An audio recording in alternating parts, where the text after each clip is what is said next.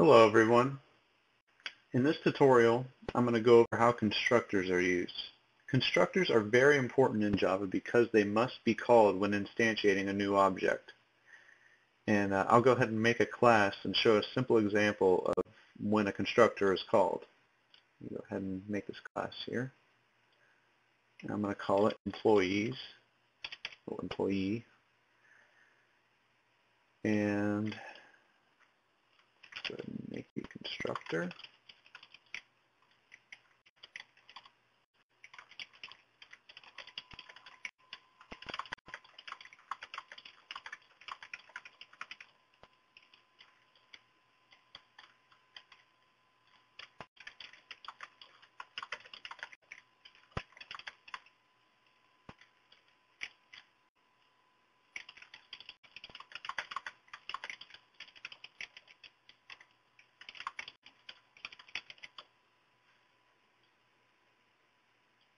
Okay.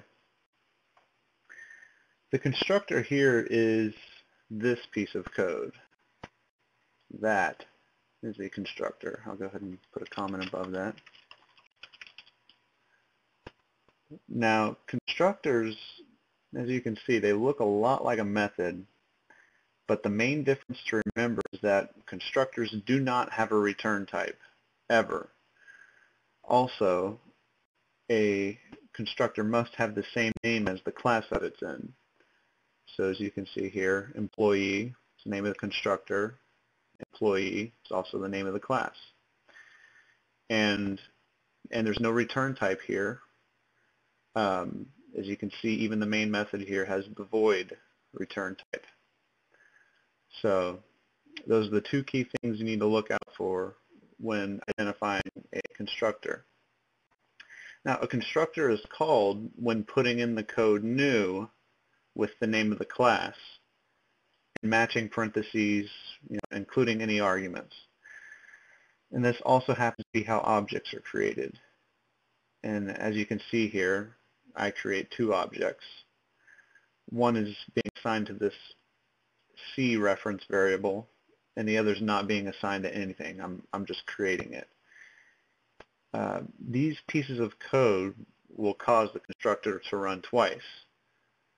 So let me go ahead and run this for you here.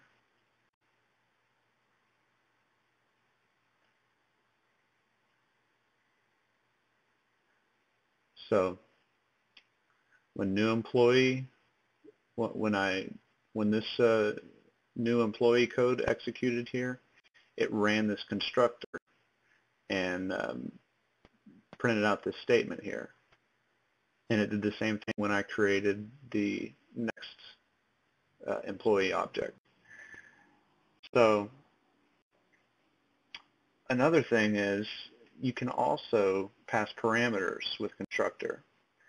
And this is one of the most common ways constructors are used.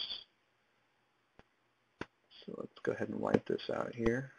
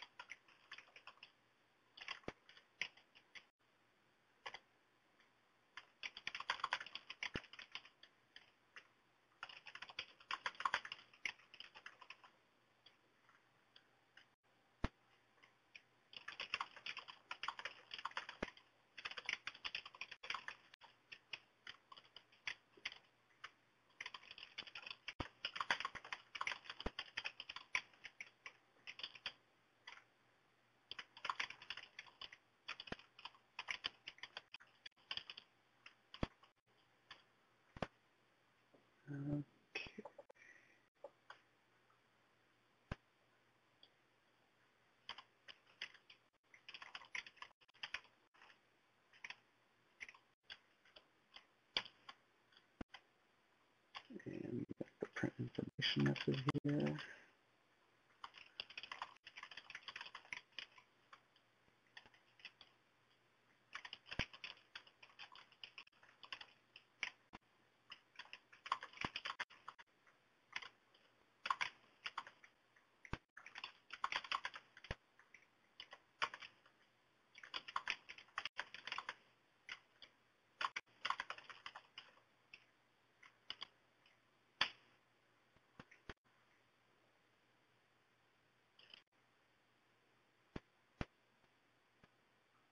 Oh, better give that a type up there.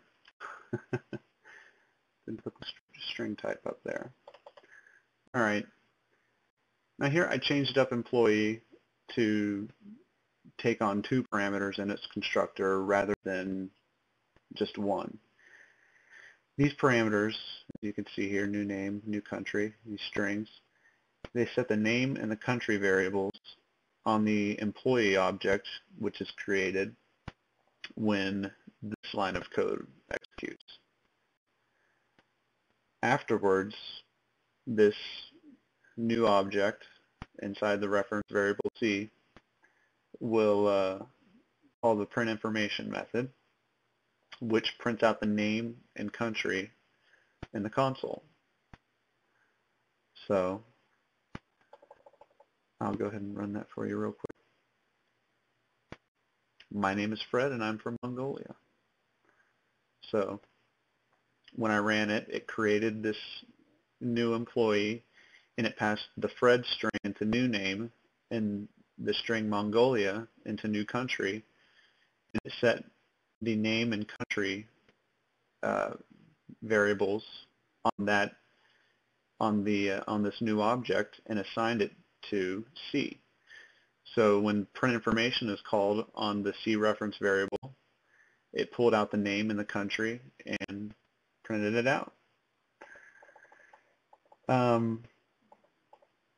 Another thing, you can also have multiple constructors in a Java class.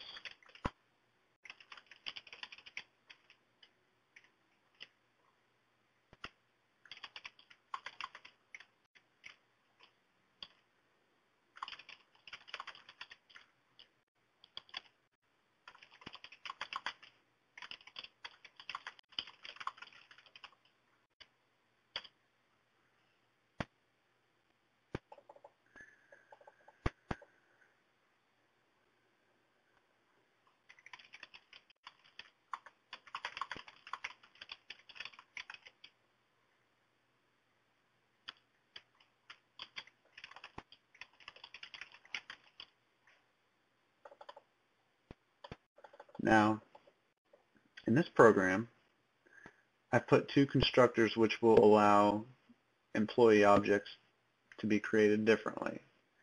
You know, we have the one that you saw earlier where I passed these 2 strings and it automatically knows to use this constructor here. Now, the constructor without any parameters just sets the name variable to the default name and the country variable to the default country. And of course, we have the constructor, we have this other one here, and when I run this program, it's going to print out my name is Fred and I'm from Mongolia. But when it hits this piece of code here, it's going to know to call the constructor without any parameters passed. So it's going to set the name to the default name and the country to the default country.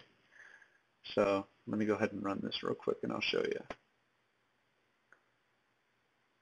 So as you can see here, my name is Fred and I'm from Mongolia. My name is default name and I'm from the default country. So that's showing you that you can use as many constructors as you need in your Java program. Now, one other thing I wanted to point out is that if you don't have a constructor put in code, then Java will automatically make one for you. I'll go ahead and demonstrate that for you here.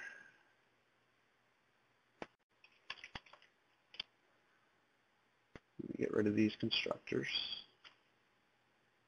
Actually, I'll go ahead and get rid of the state as well.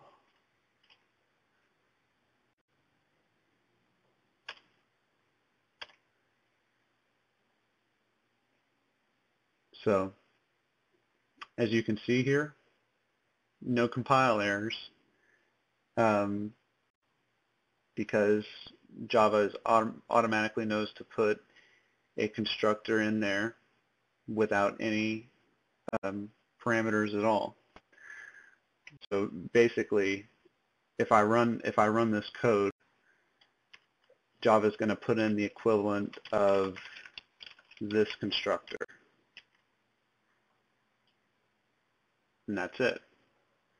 However, one thing I want to point out, if you do add a constructor in your code, any constructor at all, then Java is not going to automatically put the parameterless constructor in there for you.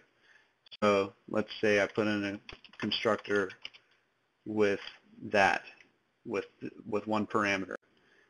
See, now calling this parameterless constructor won't work anymore because I put another constructor in here. So just wanted to point that out for you.